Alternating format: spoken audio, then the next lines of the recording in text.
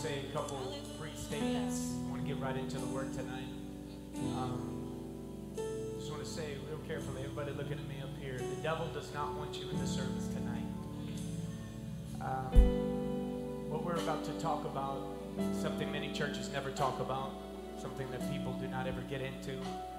But true freedom is going to break out in this place over many areas of your life. When there are two major things that the Bible talks about. There are a few things. Obviously, the blood of the Lamb is incredible. It's our weapon against Satan, the Word of God. But there's a couple things that the Bible says that the enemy and people will know that we belong to the Lord from. Number one is because of our love. He says you will recognize and know them, that you are mine by your love. And then number two, from the Old Testament to the New Testament, that we are unusual on the earth because we prosper when everyone else is not. That we are not subject to the economies. We're not subject to the attitudes. We're not subject to the things that are going on. And because of that, Christians stand out. It's one of the main reasons we've all heard it. You know, you're in the world, but you're not of it. In the context of what that means, it comes from the statement of, I will make you shine and your light will shine when everybody else's goes dark. When everybody else is depressed, you will not be. When everybody else is in pain, you're not going to be. When everybody else is worried and anxious, you're not going to be. That's what it's supposed to be like to be a Christian. So tonight and this entire month, living the abundant life is a wrecking ball toward hell in your life. I just want you to know that this is a very, very dangerous subject for you to enter into, because it's dangerous for the kingdom of hell when you begin to realize the kind of life that God has wanted you to live. So are you ready to find that out tonight? All right, go ahead and take a seat tonight. Thank you so much, worship team.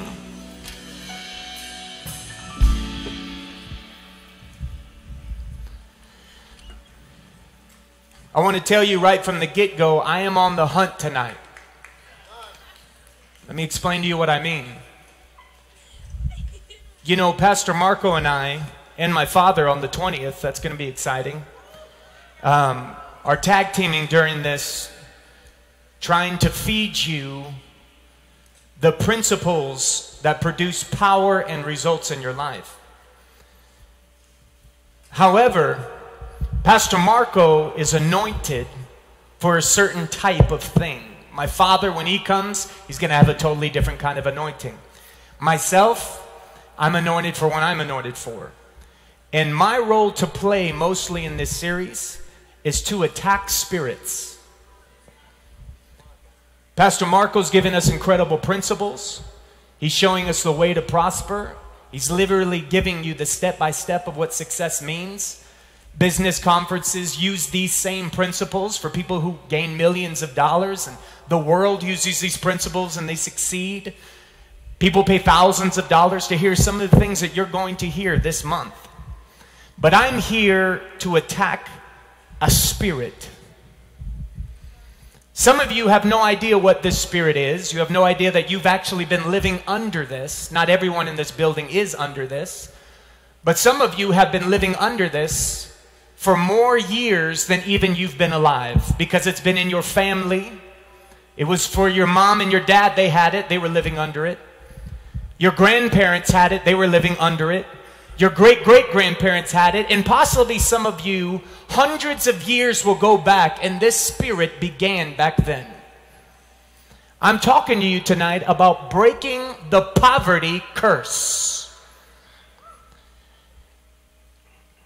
So if my tone, if the way I'm talking, if the way I'm looking, I'm just going to let you know it's a little different tonight, because I feel fired up, because I'm on the hunt for something. I'm going to move around this building tonight. This stage cannot hold me tonight, so I might come out there with you, so just don't get nervous. I'm not going to come ask you some questions or something. I'm not going to embarrass you, but I need to get up in some of y'all's faces, because I'm confronting something tonight. Because I need you to join with me in faith and confront it over yourself. Let me tell you something. You can hear all the sermons in the world, and you can think the preachers are doing great and saying amen. But please understand that the greatest preacher in the world will always be you.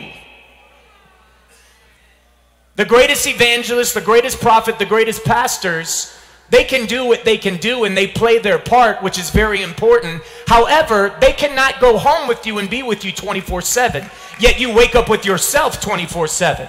They're not looking at you in the mirror every single time you look at yourself, but you're looking at yourself every single time. They're not knowing all the things you're doing that you're ashamed of, but you know those things. They're not knowing the feeling that you have when you feel you're missing out and you're behind and God must have missed you and you've missed it and you're ashamed and you're feeling like you're doing nothing for God. They don't know those feelings, but you're feeling it completely. That's why God gave you a mouth. And the Bible says your mouth is redeemed, because your mouth, God said, I give you my mouth and I give you my mind. You have the mind of Christ and you have the mouth. That mouth, the same mouth that created things out of nothing, created stars, created water, created earth, created wind, created animals. That same mouth, he says, now I give you the ability of life and death, and I put it inside of your mouth. The same mouth that can create nothing, something out of nothing, he says, I give it to you. David was in a place where he woke up one day and he said, Psalm 42, why am I feeling so depressed? You remember that?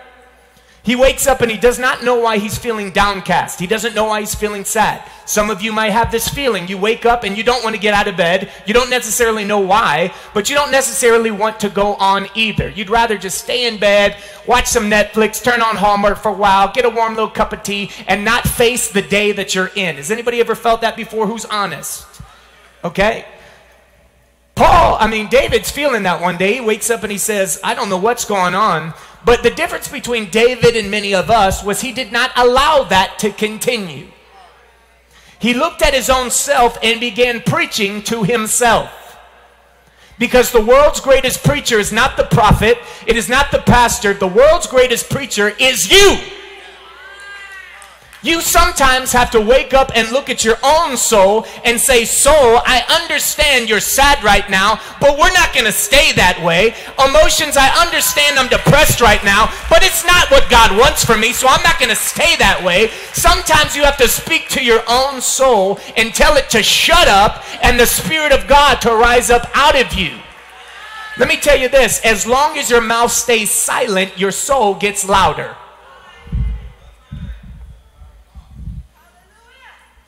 I need you to agree with me tonight. I'm trying to reach out for faith in you tonight. I'm trying to reach down past your ears, past your heart, and down into the depths of your spirit to wake up faith for some of you that might have been dead for years. Because until you agree with your own mouth, nothing is going to change. Until you confront your own problems, nothing is going to change. Until you take responsibility and accountability and say, you know what, I have made some mistakes. Nothing is going to change. Until you stop blaming a leadership. Until you stop blaming God. Until you stop blaming anybody else, your mom, your dad, the place where you were raised. Nothing is going to change. I'm on a hunt tonight. Because this spirit has been robbing from you and it makes me sick. I'm tired of the devil taking things from people that I love. I'm tired of the enemy convincing you that you are less than you are.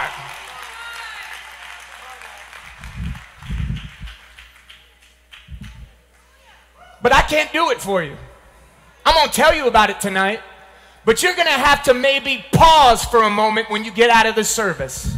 You're going to have to go home and you're going to have to look into the mirror and you're going to have to speak to yourself and you're going to decide whether you believe everything I say tonight or whether it was just another sermon.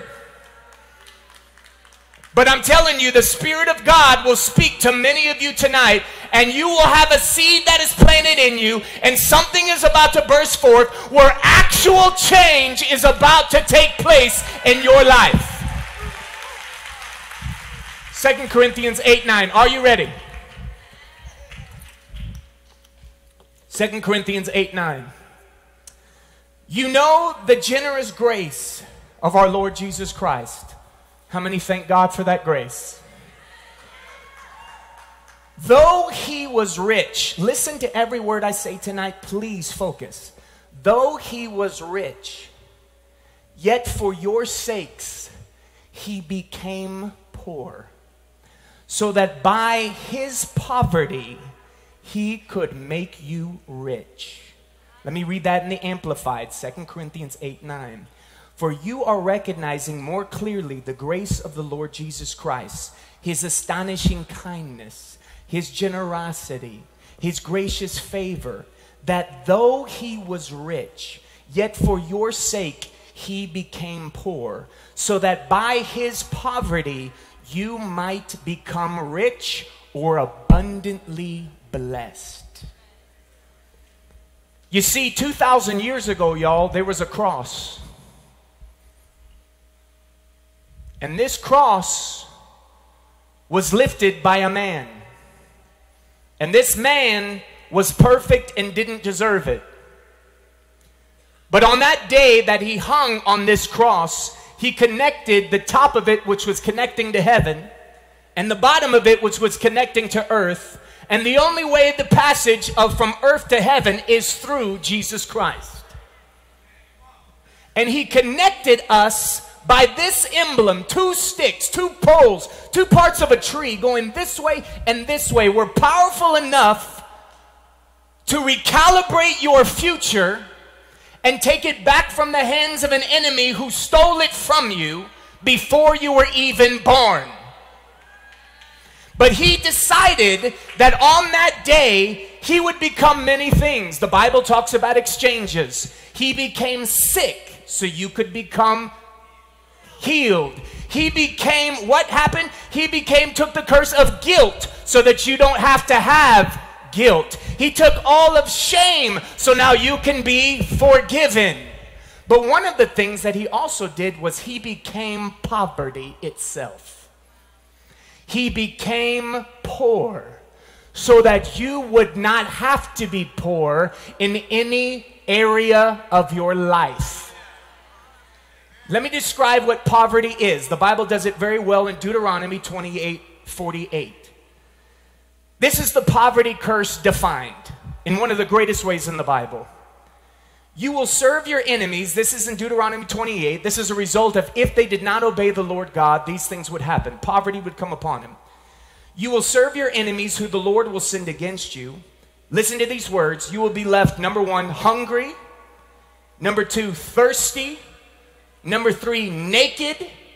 Number 4, and lacking in everything. Think about what Jesus did. When Jesus went to the cross, he had not eaten for 24 hours. He was hungry. When Jesus went to the cross, he said, I thirst. He was thirsty. Jesus went to the cross naked. They took his clothes from him. Jesus went to the cross and he lacked everything. He had nothing at the moment he went to the cross. He even had to be in a borrowed man's tomb. In other words, Jesus went and became the fullness of everything that poverty could offer. So that you and I today could not settle with ourselves to be poor and lack in any area of our life. Understand what I am saying. And I got to get off the stage real quick and I got to talk to you because you got to understand what I just said. Some of you need to listen to this. I understand that you have tried and you feel you have failed again and again and again. And if we were to look at your life in that area, your own strength is lacking. But I still have to tell you, there is a cross that is arguing with your circumstance. And it is saying in your face, he took the poverty so you don't have to. I understand that your family is still not saved. And you've prayed and you prayed. And if you would look at the areas of your life, there would be lack there. But there's a cross that is shouting something to you, that he took the poverty so you wouldn't have to stay poor in this. I understand that you have not been able to pay your rent. I get it that things have happened. I get it how you felt poor before. I understand what it's like to go without. But please understand, you do not have to stay that way if you would just know that the cross of Jesus Christ has taken all areas of poverty so you do not have to. I'm trying to tell you that not everything's going to change just because I'm saying this. I'm not expecting it. I'm just trying to get you in faith. Can you believe that God 2,000 years ago took all of the poverty and so there still might be a chance that you could still get blessed? Can there still be a chance? Some of you don't know this yet. You got to let this arise in your spirit. I'm trying to tell you, I get it. It hasn't worked. I've tried to be healed before. I've been prayed before. But I just want you to know the cross is still shouting your direction. 2,000 years ago, he shouted it on that day. And he said, I became poverty, so you do not have to stay poor.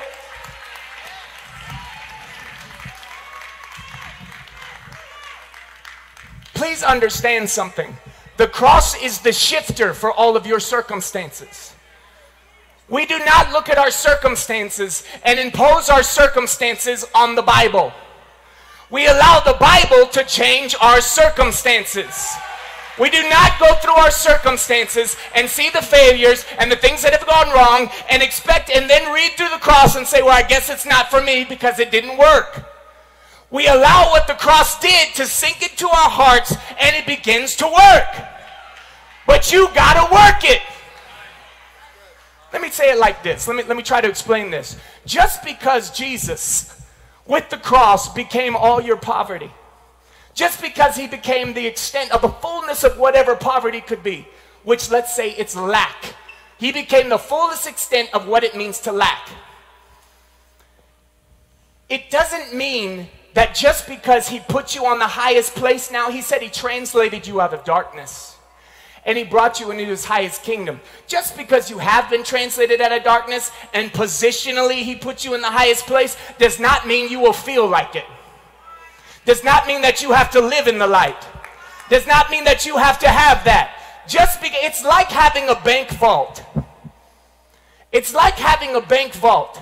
And the vault literally is there. And God has now given you an inheritance. You have no idea how much is behind that vault door. It's unbelievable the things he's given you. The Bible says he gave you every spiritual blessing in the heavenly realm. Like it belongs to you now. Not tomorrow, not 5 years. Like now it belongs to you. Okay, he gave it to you. But it does not mean you are going to have any of it in your lifetime.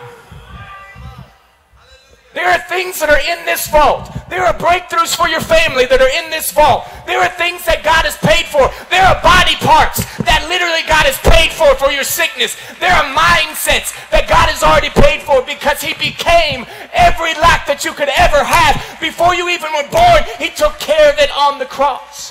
He provided for it on the cross. But you don't have to open up that door. Christians do it every single day all over America. They have everything given to them positionally, but they experience nothing.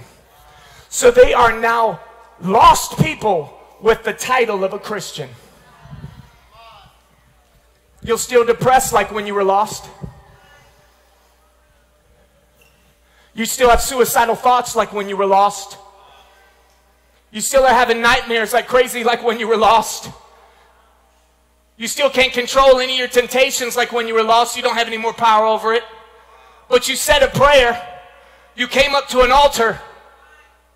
Positionally on that day when you prayed, everything shifted for you as far as heaven's concerned.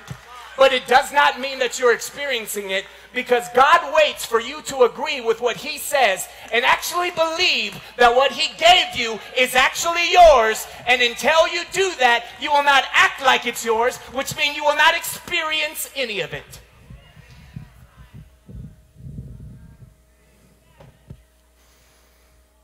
Some people in this building are still under a curse. Curse, Gavin, what are you talking about? That's an intense word. It's a Bible word. And the reason why I'm talking about it tonight is, please understand, I'm only talking about it because you don't belong there. Because God already became all of poverty so you wouldn't have to. Let's read what Galatians says real quick. Galatians 3, this is so powerful. Galatians 3:13-14, but Christ has rescued us, look at this, from the curse pronounced by the law. When he was hung on the cross, he took upon himself the curse for our wrongdoing. For it is written in the scriptures, cursed is everyone who is hung on a tree. Through Christ Jesus, God has blessed the Gentiles, that's you and me, with the same blessings he promised to Abraham, so that we who are believers might receive the promised Holy Spirit through faith. So what is he saying? He's saying, I became the curse, so why are you still sitting under one? I'm not talking about having 50 mansions. I'm saying you don't need to be under any lack in your life. I'm saying Jesus paid the price. I'm just trying to start you somewhere.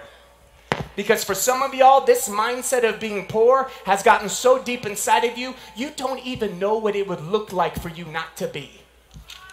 Some of you have no idea. You can't even see yourself succeeding. You literally have failed for so long, you don't even know what it would feel like to be a success.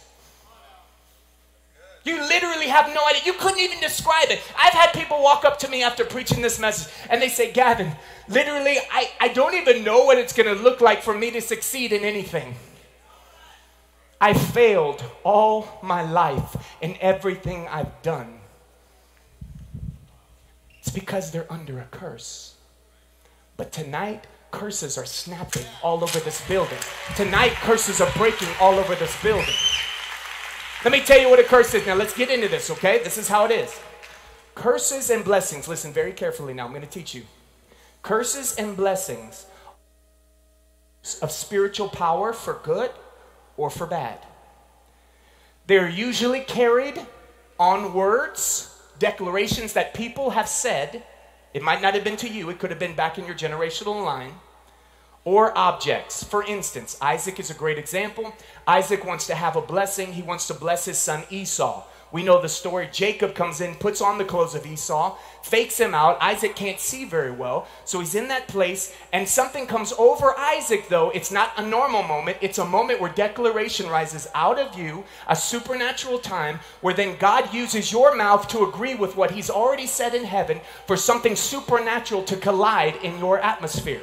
It comes out of your mouth. It already came out of the mouth of God. So what's happening is Isaac's in this place. He feels him and he says, you feel like my son Esau? Come a little closer. You smell like my son Esau? So he blesses him. Do you remember this? He gives him the blessing. It's a divine moment, and he gives it to him. Esau comes in later and says, hey, I'm ready for the blessing. He goes, oh my gosh. He goes, there's no way. He said, who was in here before? He said, I don't know. He said, I already gave your blessing to your brother. He said, what are you talking about? Don't you have more than one blessing? What is going on here? There's a divine moment that it happens. You can't just manufacture this. There's a moment where spiritually something will happen, and it's going to happen to some of y'all tonight, where something is going to rise up inside of you, a moment of faith that God can actually work with. And in that moment, the faith is going to arise. You're going to say it out of your mouth, and God's going to use that moment to agree with himself, and something is going to break and spark in the atmosphere of your life. Blessings, they're special moments. They're actually declarations of words.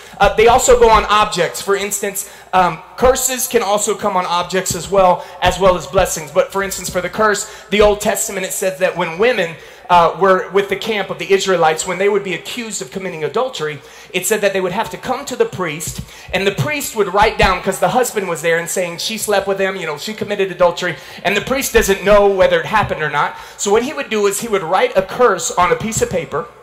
He would then rinse off the curse, and the ink would come into the water of that curse. The ink would come into the water. She would drink that water, and if it was not true that she committed adultery, it would not touch her. Nothing would happen. But if it was true and she was guilty in any way, she would be barren for the rest of her life. It was an object. Literally came on.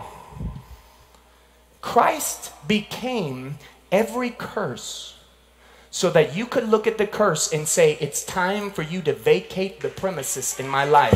Now, please understand this. I'm trying to tell you, once again, remember the vault.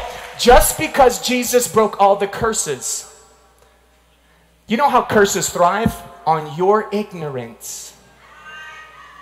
When you don't know they exist. When you think, you know what, church, Jesus did everything for me. I'm all good. When you're one of those people who are like, I don't got a part to play. God will just do it for me.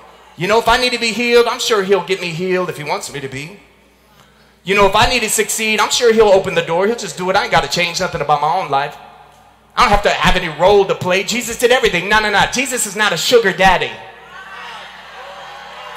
He needs you to do your part, and you can actually access what he put in that bank vault for you and for your family.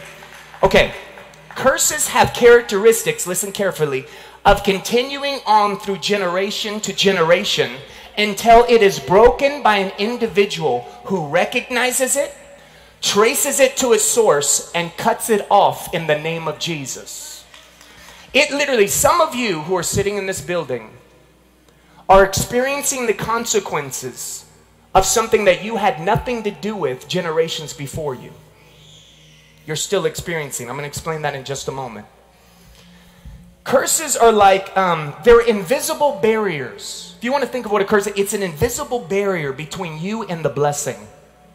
It's like they're the hands of the past that are constantly getting involved in your present in order to trip you up so you can't attain your future.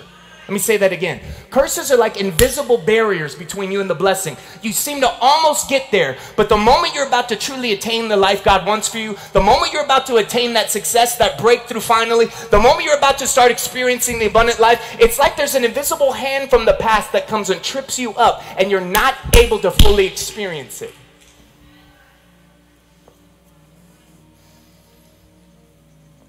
Deuteronomy 28 lists so many incredible things. There are 14 verses of blessings in it, and there are 54 verses of curses. But let me tell you the main areas that the blessings invade in your life, summed up from that entire chapter. The main blessings, when they invade your life, they invade these areas. Listen to some of these blessings that should be happening in your life right now.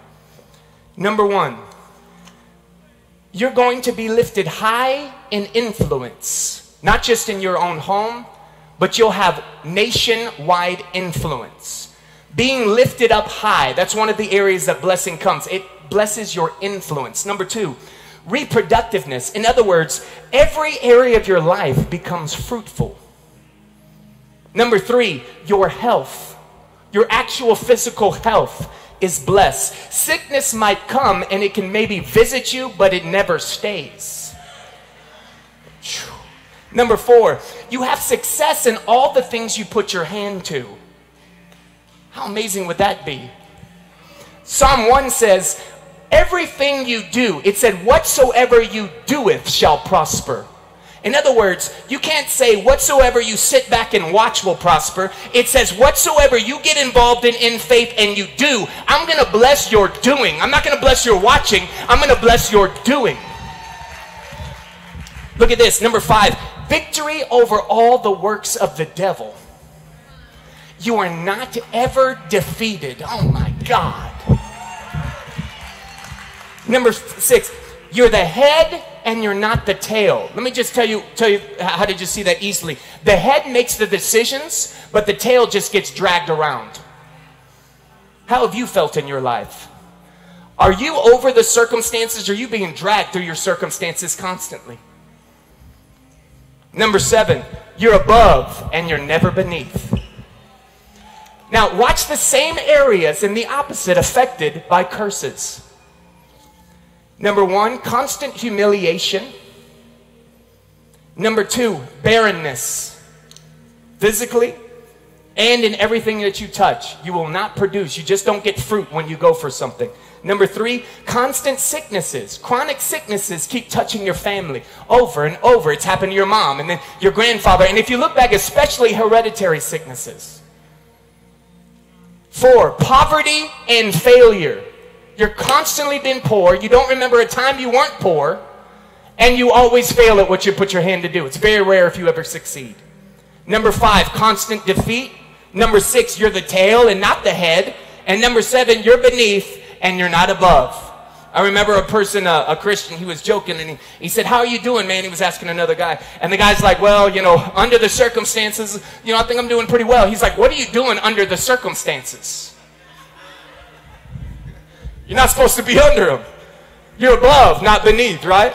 Okay, let me go through these are some indications. There are many in the Bible, but these are some indications to see if maybe you're still under a curse. Doesn't mean Jesus didn't pay for you to get out, but until you recognize that some of you had to declare and break this tonight. Now, if I read one of these, it does not mean just by having one of these you're under a curse, but the more that you can identify it, the more likely it is.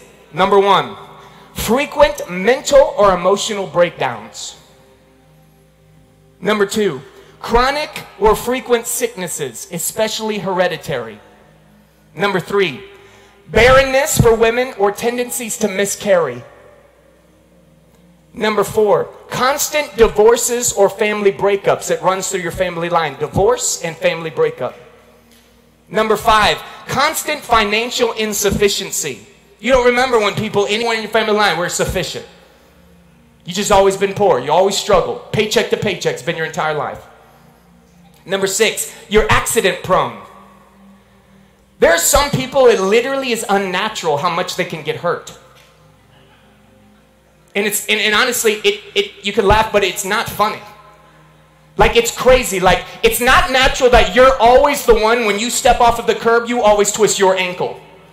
It's not okay that, you know, you're always, whatever car you get breaks down the moment you touch it. You always have the car problem. You always have the issues of all these things. It's one thing, things happen in life, but I'm talking sometimes, it's literally all the time. If you are constantly feeling like you're in the wrong place at the wrong time, that's an issue you need to think about.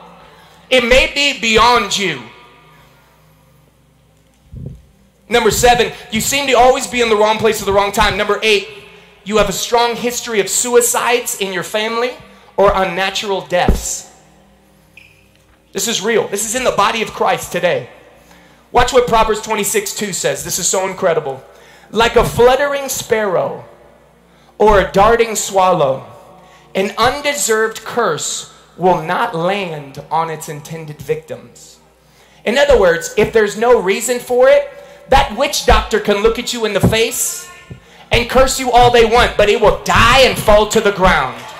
If there's no reason for it, people can curse you, people can talk about you, but you don't even notice all the haters because you're so succumbed in the blood of Jesus. You're in the blessing and abundance, that the abundance and the blessing, listen to this, the blessing fights off all the curses. You don't even have to. There is a moment when the blessing fights off the curses. You don't even have to.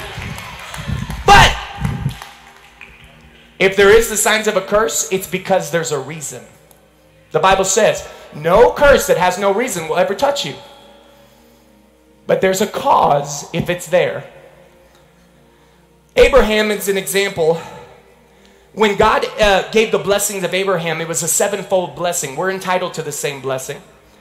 And God came to him and gave him a 7-fold blessing.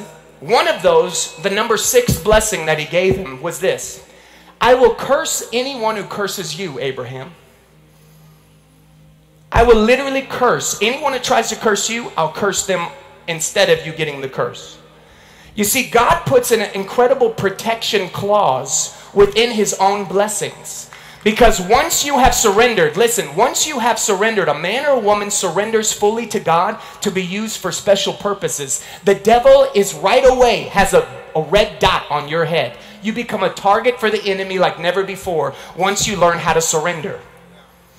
But God himself, within the blessing, has already put a protection clause where he says, anyone who tries to curse you, anyone who tries to trip you up, you're mine now, you're dedicated to me, I will make sure that they get double whatever they try to curse you with.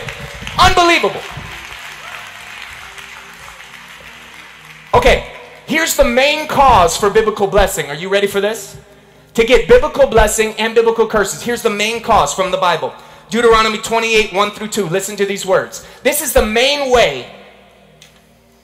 If you fully obey the Lord your God and carefully keep all of his commands I'm giving you today, the Lord your God will set you high above all the nations. You'll experience all these blessings if you obey the Lord your God. The number one way to constantly have the blessings of God as your life is to simply hear his voice and say yes.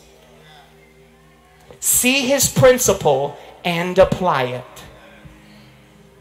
That's the number one. You want to know the number one way of curses? Watch this. Deuteronomy 28:1.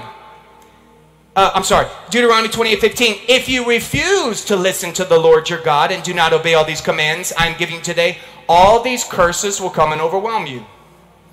So the number one way to be blessed is to listen and obey. The number one way to put yourself under a curse, not because God wants it on you, because he paid for it to come off of you. The number one way to put yourself under is to listen and say, nope. Look at what Deuteronomy 28:1 says. It says, it shall come to pass if you diligently obey the voice of the Lord. That word diligent means this. It means when he speaks, three things. You give him your attention. You begin to declare it with your own mouth, and then you obey it. Give him your attention. Begin to declare it with your own mouth once you hear him speak. Agree with what he said. Say it out of your own mouth, and then begin to obey it. In other words, some of y'all are not moving in your life yet because you have not found something to obey. I'm going to say that again. Some of y'all are still parked where you are in your life. Nothing's changing. Success isn't coming, even though you're coming to church, because you have not found something to personally obey. Because when you find something to obey and to declare, you begin to shatter the barriers between you and blessing. Watch this. Jesus comes up to the fig tree. This is an incredible moment. And he walks over to the fig tree, and it says, and all the disciples are with him, and he comes and he sees that there is no figs. However, it wasn't the season for figs. So why is Jesus getting so upset? Because we know what he does. He curses the tree, and the next day they come, and the tree is all shriveled up. Peter says, oh my gosh, it died. And Jesus is there, and he goes, why is Jesus cursing this tree? In other words, poor tree, right? I mean, the tree wasn't even supposed to have figs. So why is he cursing it? But it's because Jesus is unlike any other man. When Jesus comes on into your season, it becomes your season, whether the season was supposed to be or not. You hear what I just said? I said when Jesus comes and steps into your season, it becomes your season. So when he looked at the tree and it did not produce, because watch this, the presence of Jesus demands fruitfulness. The presence of Jesus demands from your life fruitfulness. And many of us are sitting in church on Sundays and Wednesdays, and we look like we got figs. We got the hands lifted. We got the worship songs going. We're on our knees. We're coming here. But in our lives, we are in rebellion and resistance to what he's telling us every day.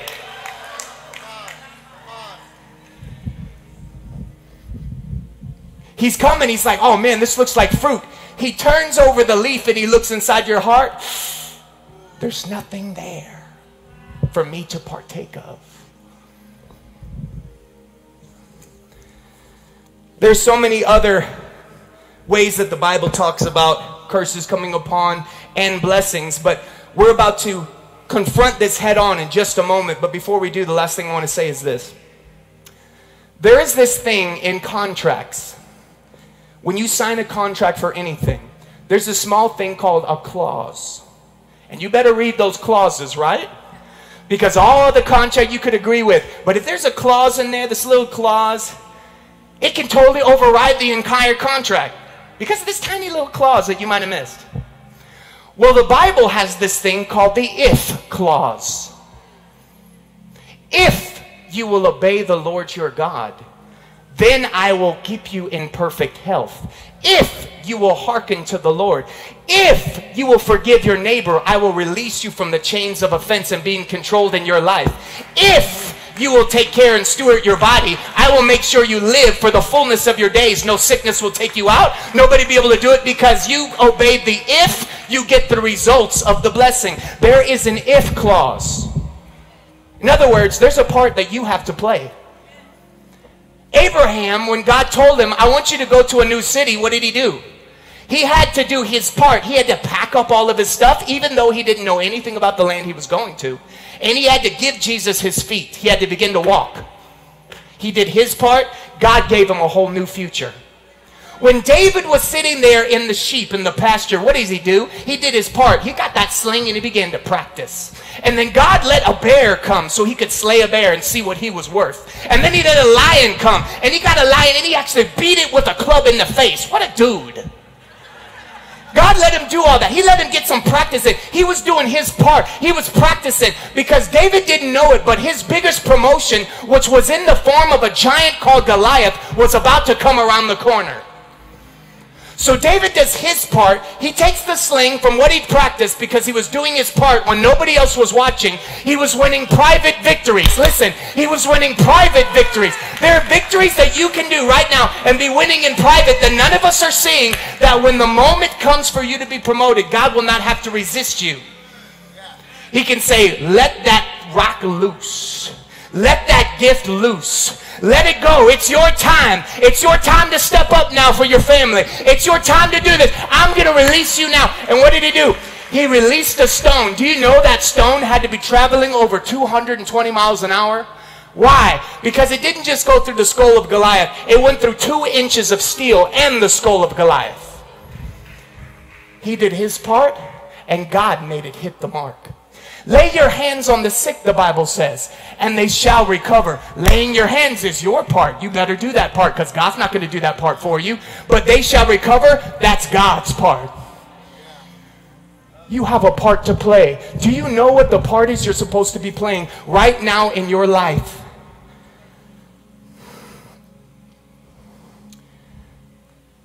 You know, a lot of people think Jesus was poor. 2 Corinthians 8:9, put it up one more time.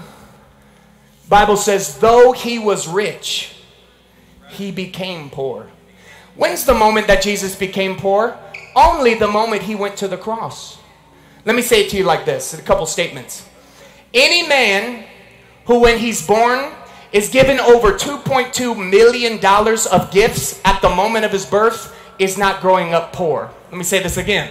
Any man, and I'm just talking money now, who walks around with his own bank is not poor. No, Jesus did not flaunt his wealth, but he wasn't needing for anything. Any man who when tax collectors can come up to him and say, you should be paying your taxes, can say, oh, taxes? Okay, hey Peter, just go over there. You don't even need to put bait on this hook. Just go take a hook right over there and just catch the first fish you see. That fish is going to have our coin. Go ahead and go get it. He goes, gets it, gets the coin, flips it to him. Okay, you good now? All right, let me walk on. That man is not poor. Let's talk that finance. Let's talk resources. Any man by the time he's 12 years old that has revelation in order to be teaching all of the greatest scribes is not poor. Any man, Jesus said, who walked around, the Bible said, with many prominent women and prominent men constantly around him. If you got rich friends, you ain't poor. Any man, are you listening to me? Who can go and have 5 loaves and 2 fish and feed over 12,000 people within a moment is not poor. He had access to every resource at any moment. That is called wealth. You see, if you look here, there's insufficiency, which is lack. There's sufficiency, and then there's abundance. Insufficiency means if I need $10 and I get $9.95, I'm insufficient. I have not met it.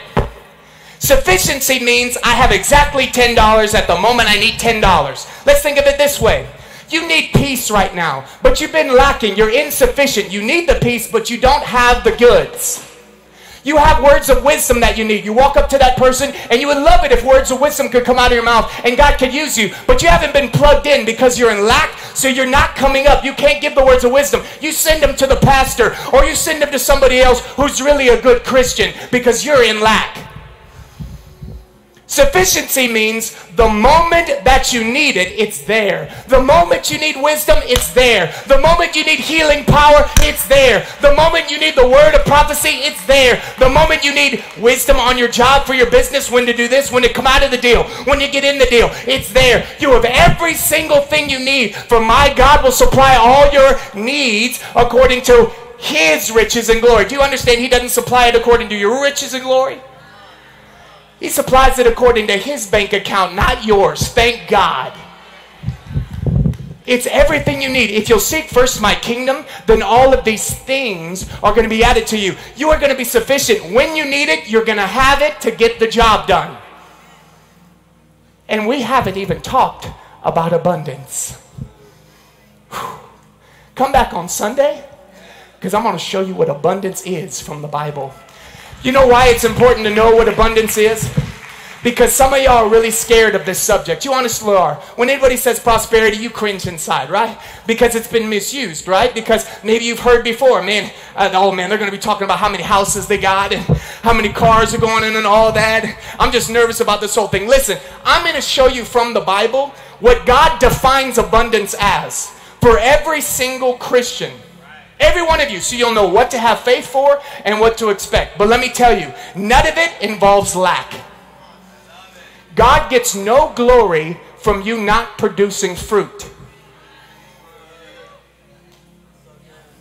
John 15, I'm the vine, you're the branches. If he's in the vine, right? He comes and he prunes it so that it can produce more fruit.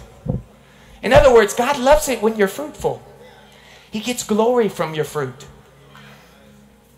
Are you ready to confront this curse? If you have any of you right now, and this is not for everybody, but any of you right now who say, Gavin, when you were talking about these things, there's something that's stirring in my heart. I'm recognizing something that's been going on. I don't know all that's happened in my family or what has been happening, but I've been feeling those invisible hands. I've been feeling that stumbling up. I cannot get there. I've even been doing some of these principles. I feel like I've been doing things, but it feels like there's this overshadowing feeling like I cannot get. If that's you, I want you to stand up on your feet right now. You say, I want to confront this moment. Look at all these people right now. Look at all these people right now.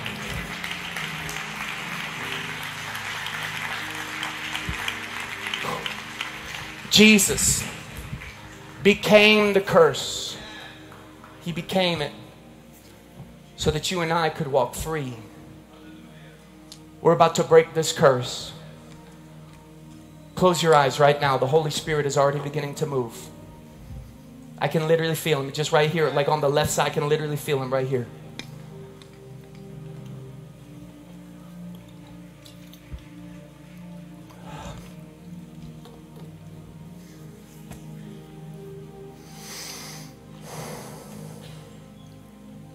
Whatever area of lack in your life, it's time to confront it. Doesn't mean you have to memorize all the scriptures. It doesn't even mean you have to know all the answers yet. It just means you have to recognize it. You have to know there's something going on. Sometimes it honestly is beyond you. I want you to know I'm not talking to lazy people right now. I'm not talking to people who haven't even been trying. I'm not talking to them. It's obvious what's going on in their life. If you don't work, you don't eat, the Bible says. If you're not even trying to get with God. I'm talking to people who are standing right now who literally, man, yeah, I've been trying. Like, I've been going, but there's something there's been divorce, Gavin, in my family since I can remember, of all the generations. Gavin, there's suicides that are through. There's uncommon. I always seem to be in the wrong place at the wrong time. What is going on? I have not been able to live the abundant life. Number one, we recognize it, we're honest, and we repent of our part. So right now, whatever area it was, whatever thing we were talking about, right now between you and God, you've recognized what it is, and I want you to repent for your part you've played in it, right now between you and God. Repent for your part you have played in it. Now, here's the thing. Some of y'all might be like, man, this isn't me. This isn't my part. Like, I don't know what's going on. Well, the Bible says you can actually confess the sins of your relatives that are actually dead as well. So you nearly right now, I need you to say, I repent, God, for all of my things that I've done to contribute to this. But I also repent, God, on behalf of my family line. On behalf of my mama and my daddy who did not repent, I repent. On behalf of the grandparents who didn't, I repent. I break off these things that have been my family line. Come on, some of you right now need to really go there with God right now. You need to attack this. God, I repent. I renounce the things that have been happening. I renounce the bounds. I don't know when it happened, God. It might have happened 100 years ago. It might have happened 20 years ago. But this is stopping now, God. And I am taking accountability and I repent. I recognize and I repent. Thank you, Lord God. All over this building, it's happening right now. I can feel entanglements coming off. Some of your lives are never going to be the same. I'm telling you, I know testimonies from this that are going to blow your mind. You are going to sense a new freedom to your life. Success is going to come to you. But number two, here we go. Number one, we recognize and we repent for our part. Number two, we have to break the curse with the confession of our mouth. It's very important. You have to break it with the confession of your mouth. So repeat after me. This is a serious prayer. Nobody looking anywhere else. Focus. Say, dear Lord Jesus. Come on. Dear Lord Jesus, I come to you who paid the price. You became the curse so that I would not have to be under any of them. I renounce my part, my sin, and I say you are good enough. You are more than sufficient for what I need. Lord, I reach into my family line. I reach into my family heritage. And I break the bonds of bondage. I break the curse off of my life. I come against it. I renounce it. I say leave. Take your hand off of me. I break you from my life. I break you from my children. You will not touch my children. You will not touch my grandchildren. And I receive your work that you did on the cross. In Jesus' mighty name. Come on, everybody clap right now. Right now. Right now. Come on. Something's breaking right now. You see it. You've seen it. Now you broke it. You've seen it. Now you broke it. Now watch this. Listen. Everybody pay attention. Wow. There's deliverance that is happening right now that's in this room. It's just because of what just happened. The moment you break a curse, it's a big deal. Okay, here's the last thing though. It's not over yet because there's a third step. Do you want to know what that is? Whatever the area was that you know, whether it be your health, whether it be your finances, whether it be constant, you're in the wrong place at the wrong time, whether it be unreasonable accident proneness, whatever it is, you need to find a principle in the Bible, watch, and replace it from what you were doing, replace it with obedience to that principle, and I promise you will come out. So number one, you had to recognize it and repent. Number two, you just renounce it. But number three, you have to find something to obey. All of you need to go home tonight. Whatever area it was, you need to open up the Bible. You need to find the scripture. You need to find the statement. You need to get the promise. You need to get it inside of yourself. And then you need to dedicate, no matter what happens, that you are going to obey it and follow through. If it's financial, find some financial promises. If it's health, find those. If you do this, amen? Obey the if, you get the results. Guys, I know something's about to happen in this place. Thank you so much for allowing me to speak. Now, this is the last thing we're going to do. Take your seat. Pastor Marco's about to come back. Take your seat. Close your eyes. This is it. This is the end of the service. Close your eyes.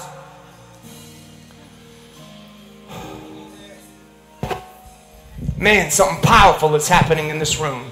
Some of you recognize this and didn't even know it. You didn't even know that this was over, but it's ending tonight. Woo! My God, man, there's been chronic sickness in this woman's life and her entire family. She's getting delivered. If you do not know Jesus as your Lord and Savior, this is a great curse that you get to break. It's called death. It's not just death of actual natural dying. That word death means life away from God. Every single one of us right here will live and have eternal life. Every single one of us. You just might have it in hell or you might have it in heaven. But all of you are going to live forever.